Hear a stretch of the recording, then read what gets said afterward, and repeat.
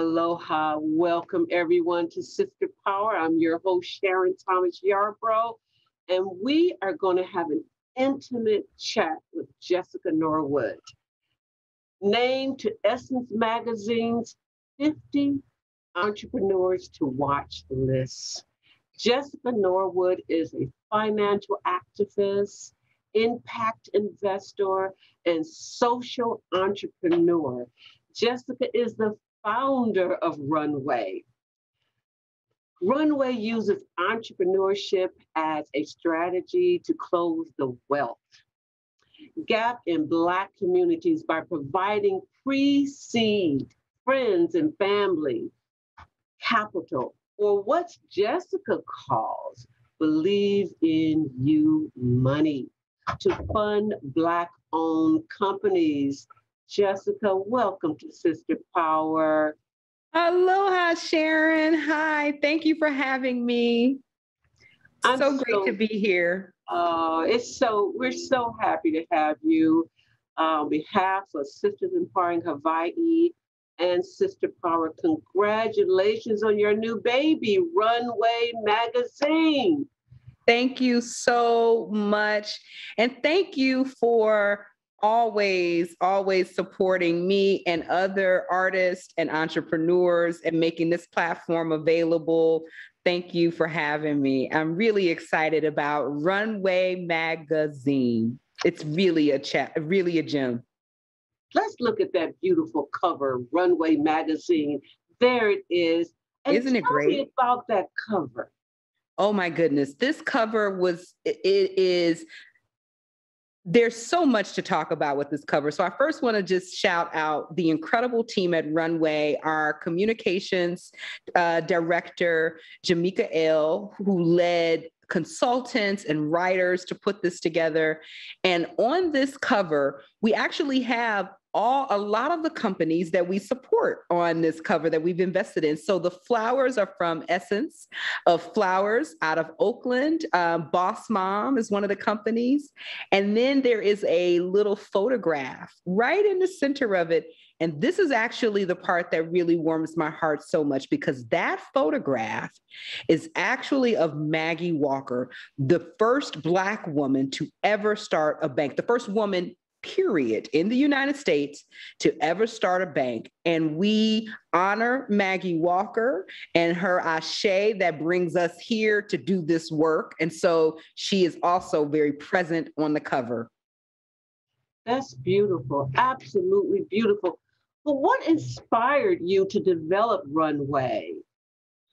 Like a lot of people, I have been in business, and I wanted to figure out why my business was stalling and I couldn't get the kind of finance and capital that I needed. I thought, is something wrong with me? Should I be doing something different? And I started to learn really quickly that there had been a historic chasm of not providing financial capital. And they started to call it the racial wealth gap, but it was bigger than a gap. It is sinister. And it really includes things like redlining and absolutely not making capital available for Black businesses. And so I wanted to be a part of changing that. And we started RUNWAY to do just that. That's remarkable. We still just think in 2021, we're still talking about redlining in 2021. Well, what challenges did you have to overcome at the beginning of your journey? I would say that one of the biggest challenges I faced in this is the first part was really being precise and talking about Black entrepreneurs. A lot of times we want to just talk about things from, a diversity standpoint, and we pull everybody together, women and anybody who is not a white male, then everybody fits into diversity. But when you do that, you aren't able to be really exact about the problem you're trying to solve. And so we wanted to really talk about Black entrepreneurs and the unique history that they have faced in this country. And that was a challenge to get people to be comfortable with just expressly saying, This is intimately about solving a challenge that happens when Black communities and understanding the culture of those issues a lot more intimately.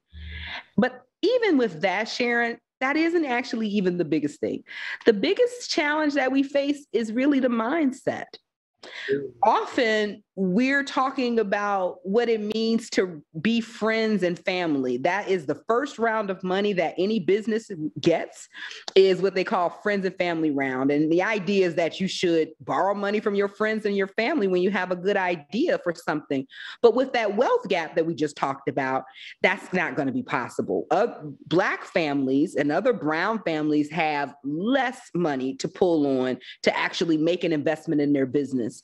And so what we started to talk about is we should show up for each other as friends and family and loan that money to these companies in really generous, loving terms, the way that a family member would give it to you. But people felt like, well, they're going to take the money or they're going to fail, not thinking that part of the entrepreneur journey is to have that capital to actually test things out, to pivot and to do, and to potentially succeed. And sometimes you do fail, but it's the lessons we learn on the other side of it that really matters. And so getting people's minds to understand that this kind of money is the kind of money that we should be talking about, the believe in you money that shows folks that you really do care, you really see them, and you see their innovation and believe that it's something that we need as a community. That just warms my heart, because this is what we need to hear. We need to look at the glass half full. Yes. Just go into that type of mindset. So is that one of your uniqueness about your business? Is that one of them? Yeah, I think so. I think one of the things that's really unique for us is we're talking about financing, but from a reparative way. So we're deeply looking at the wounds of the past and how that's created this huge chasm where we don't have the kind of capital we need. And so the money has to behave and understand what has happened in the past and not redo the same kinds of old underwriting and, where you're like, what's your collateral and what's your this, and really start looking at more unique things that really talk about the character, the integrity, the business itself, and not all of these other things that we already know that entrepreneur isn't going to have when we start off. So how we underwrite all of our loans is really different. And we're all Black and brown woman squad of economists and finance professionals. We're artists. We are, we're wearing many hats, and we're bringing all of these pieces in together to give our entrepreneurs and our investors a unique experience about what it means to repair the damage that has been done in our country. And it is transformative for everybody. Once you get money in a loving way, you don't ever want to go back to anything else. So our entrepreneurs stay with us, our investors stay with us, and we're growing. We're growing. That's a key word that people do not associate with business is love. Love. Yeah. Love. Yeah. And you can feel it though, right? Like when you go into a business and you're not feeling the love, when you're not, but differently when you are feeling that love, it feels differently. And I think what we've gotten into recently is we'll talk about businesses as, with these sort of esoteric kinds of ideas. But the business has to have those values baked in policy. It needs to be reflective in the leadership, and it needs to be apparent in the actual consumer product. So it just can't be nice words to say. And the other thing is everywhere inside of Runway, inside of our business, we are working those same values and that same cultural understanding. We have community-run tables for our loans. So community members make those decisions. And equally, inside of Runway, it is a worker-driven organization. And so the people who work there make the decisions. It isn't me. It isn't me that gets to make the decisions. I get to be a part of it, But that's the way community really is. We get to be a part of a thing. We don't have to be the whole thing. And that is so liberating for me too, because I get to enjoy life and do other projects, right? So it's a sweeter thing. I think people think that they're going to lose out, or what's going to happen to the power if I don't hold it all. But what happens is you get to spread it out to other people, and you get to find other joys in your life than just being at work. Well, there's room for everybody. This is what people have to realize. This planet is huge, and it can encompass all of us. So what inspired the creation of RUNWAY Magazine? I think we talked about it. Love. Yeah. You know, love. You know, when I started RUNWAY, it was right as I found out my mother had pancreatic cancer. Actually, right, like maybe 3 weeks between. And I think my mother intentionally didn't tell me at the time she really knew, because she knew that I was launching this company at that time. And so as soon as I'm going out in public and I am talking about RUNWAY, my mother is telling me, you know, Jess, this is what it is. And I'm her only child. And so it was us. It's always been us. And so it was like, okay, what we're going to do. And I had to, as soon as I lifted up RUNWAY, I pretty much had to go into a quiet mode for myself to take care of myself and my mother. And I had to immediately let go of a lot of things and control of a lot of things that I thought I was going to be, you know, handling, and I'm going to be on the scene and I'm going to be here, and a lot of money that I had to kind of step away from because I couldn't meet the demands and be there with my mom during the closing of her time. And so I was going through that at the same time. And at the end, you know, where I'm with my mother, and I've pushed aside all of the work things, and my mother just taught me so much in the way that she closed out her life. And I was with her as she took her last breaths. And I remember I was coming from Alabama, and I'm coming up to Chicago to come and see her. And I walked in the door, and she had her arms out, and she was much smaller than she had been since I had seen her maybe like 3 weeks before. And she said, "I waited for you. I waited." And she literally really did wait. The next day she passed away. And that whole night, all she wanted to do was talk to me about love, about what I didn't know about it, about what she wished I understood, about how much she loved me. But I felt an enormous amount of love from my mother. And I knew then, Sharon, that that love was accessible in the world, that somebody would talk to God about me and hold up her life so she could give me these messages, and not messages about making more money or, you know, all of these other things that we spend our lives pursuing, but it was about love. And it was about her demonstrating how much she loved me. So when I think about RUNWAY, that to me is sort of the essence of it, how much we love you, how much we need you, and how much we actually rely on you. Like, you are our breath. These entrepreneurs and our businesses and our community, they make the thing work. They are the employers, they are the teachers, the friends, they are the sort of backbone. And that kind of love is available in the world, but we need to figure out how to move that in the way of our resources. And so it was my mama. It was definitely my mama. And you know, that's where you get your entrepreneurial spirit. I'm sure it's from your mother. And for you know it. Yeah, for the Sister Power listeners out there, here in Honolulu, her mother, Marvel Manga. We know her. I've worked with her. We worked on 2 projects together, Chocolates in Paradise, Hawaii, and the African American Film Festival. Because of your darling mother, I have lifelong friends. We talked about that earlier. Dr. Patricia Jones-Blessman, June Dennis, Barbara Mitchell. I mean, I could go on and on. So, you know, here we are. And do you remember, Sharon, we met with Connie, actually. We didn't actually meet through my mom. We met through Connie. So. AEO.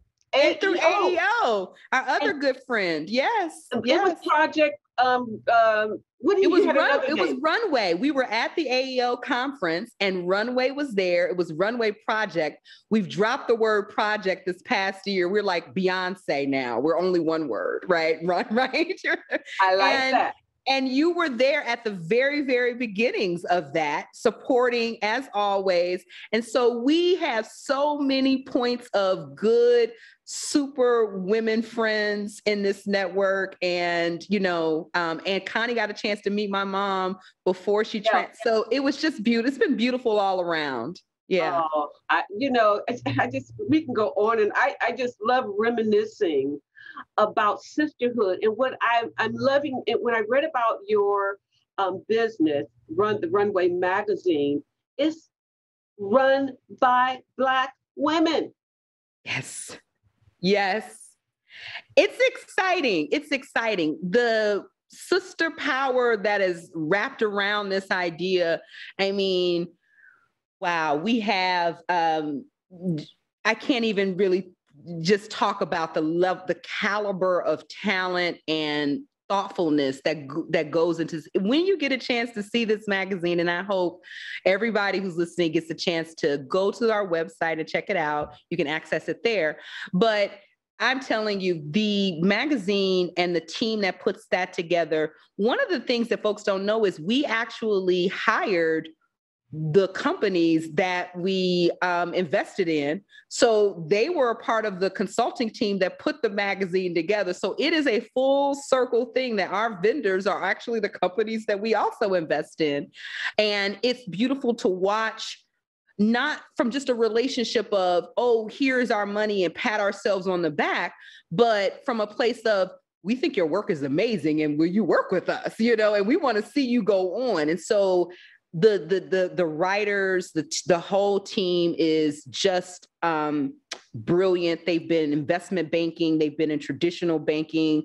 We have a couple of us have done fellowships and work in impact investment funds. And, so we are finance folks, but we are also artists. One of our actual fund manager is also a big time international DJ. And so we got to look at the funds and go DJ. So it's a lot of fun. We need to bring all that Black love and all that Black money and these entrepreneurs here to Honolulu, Hawaii, and we'll talk about that more.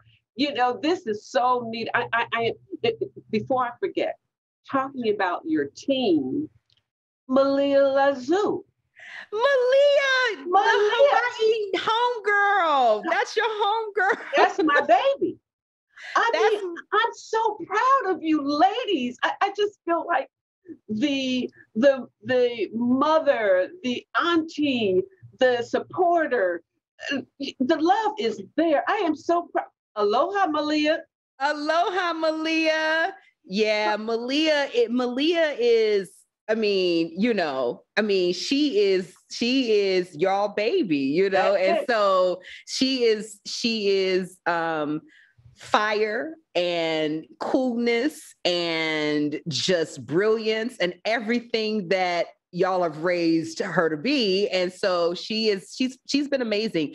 Been leading a lot of our banking work with our bank partners, and political analysis is just always on point. We've been friends for years. This might have been 20 plus years of friendship. We have been friends for years. And so when I had the opportunity to say, come and work with us, please, she was there. And that's the best part about this, is to be able to build a dream team like what we have. And when I tell y'all, we got the best folks for sure.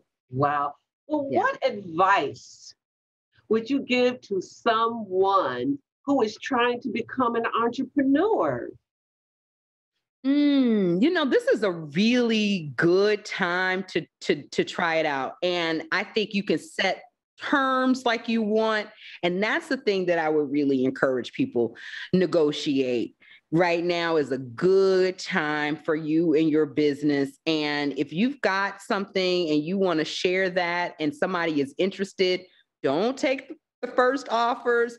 talk about what it is you really want to see happen. I'm encouraging all of the entrepreneurs that I know that if you find yourself in, a place where people are like throwing money towards you, that happened a lot, Sharon. Right after George Floyd last summer, we saw so many people saying, we want to support Black businesses. And it turned into just a haphazard, lots of things moving around and really not feeling great for a lot of folks, but some people did good. And so I encourage people who did well during that time, share it, pass it forward. And for the folks who are still out there trying, as you get an opportunity, definitely negotiate, know your value and your worth. Talk about that with folks and get feedback from other people who are doing the same thing that you're doing and keep building through that. I think it'll work out. This is a good time for you. Oh, that's good. So again, Jessica, tell our Sister Power viewers how they can stay in contact with RUNWAY Magazine. We need to know where you are, how to contact you, and hear more about your consistency. Yes, we would love it. So the best way to learn more about Runway is to go to runway.family. And it is a different email web address than what you might be used to, but don't put anything else. .family will get you there. And check out the whole website. It is Afrofuturism, Black joy, finance, everything merged into one. It's a beautiful website.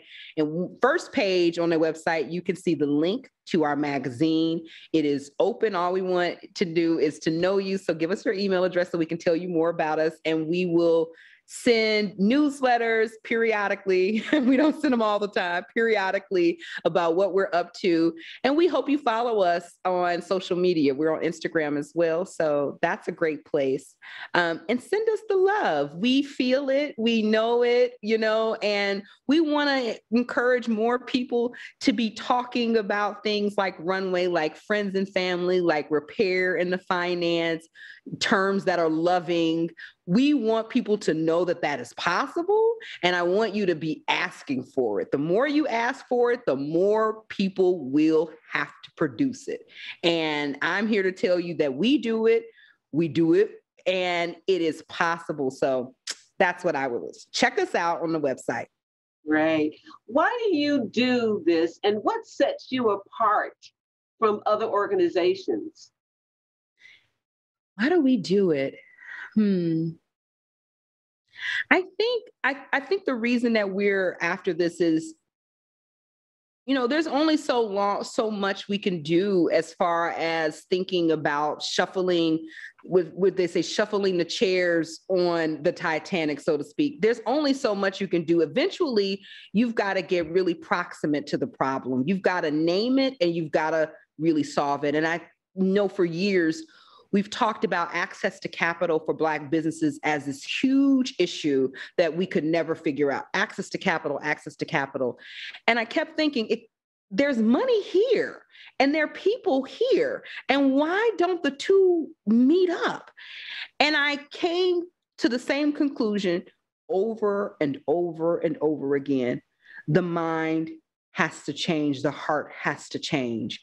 We have to stop looking at one another as if they're a risk, and when they're not. We've got so much data. 98% of Black businesses across the globe repayment rate. So these ideas that it's not going to work or they're going to fail is rooted in racism and bias. And we've got to say that, and we've got to move on to a new thing. COVID, if nothing else, we've saw a record number of businesses closing, Black businesses, brown businesses that won't open up again. And the reason that they closed, because they had weaker banking relationships. They did not have the access to the same kind of capital that other businesses did. And so they didn't have the cushion to withstand not even a week being closed, a lot of them.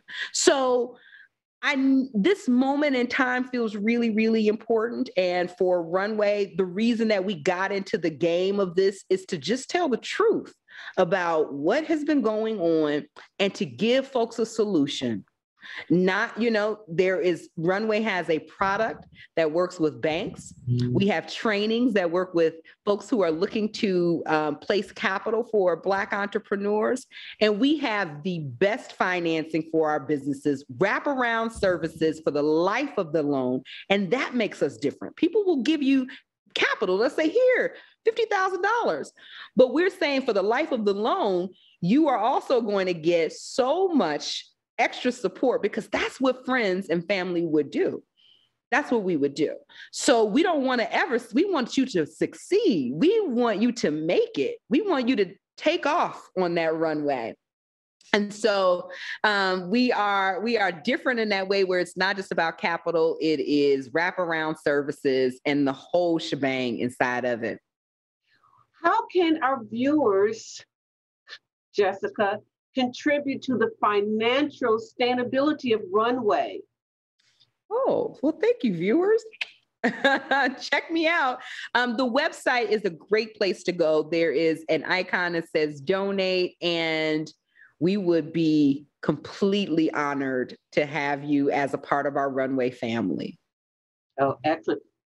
Well, Jessica, what's next?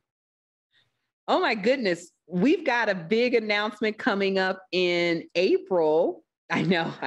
I can't wait to tell you about it. You're going to be one of the first people when I send everything out. I'm going to tell you about a big announcement coming up April 2022. And so I'll be in California for a couple of weeks making that announcement and doing the rounds. And it's a historic announcement that'll be coming out. So it's been a couple of years in the making, and it's finally coming together, and we'll see foundations, banks, Black businesses all lining up around this particular issue we're talking about. And so I'm very excited.